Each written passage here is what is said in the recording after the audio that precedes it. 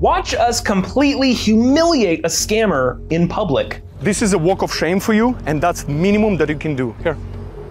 That's embarrassing. We caught this scumbag trying to steal $30,000 for his scammer boss, but he decided to cooperate with us after we threatened to call the cops. However, during our intense conversation, this motherfucker cannot stop chewing his bubble gum!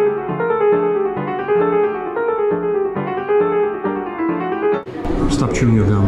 I thought Art was gonna kill him if he didn't stop chewing that gum. Your gum, your gum, this pisses me off. You're way too comfortable. We followed him to his car to get his license plate number, and that's when it was time to give him a little surprise. This is a walk of shame for you, and that's minimum that you can do. Here. Stop chewing.